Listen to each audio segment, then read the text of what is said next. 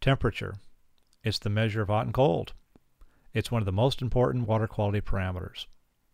Temperature affects water chemistry and the functions of aquatic organisms. It's also a vital sign, one of the basic 5 water quality parameters. These include dissolved oxygen, temperature, conductivity, salinity, pH, and turbidity.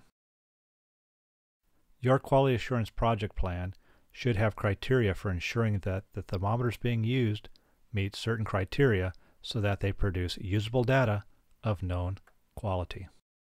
Only use thermometers that meet quality assurance criteria. Perform annual performance assessments of the thermometers being used in your monitoring program. This is done by comparing them against a standard, certified, traceable thermometer and thoroughly documenting the performance verification test. Visually inspect thermometers before each use. We want to ensure that they're in working condition. Only use thermometers that have a complete and unbroken column. For safety's sake and to protect the environment, don't use a mercury-filled thermometer. Only use a bulb thermometer that is filled with alcohol. These are commonly referred to as spirit-filled bulb thermometers. This is a spirit-filled bulb thermometer, and it's armored with a plastic case. Thermometers can measure temperature in various units. This thermometer reads in Celsius. Thermometers can only measure temperatures within a specific range. A maximum reading is possible, and a minimum reading is possible.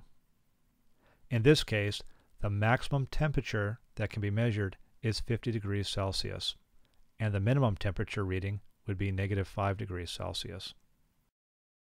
A thermometer's resolution is its ability to detect one temperature from another.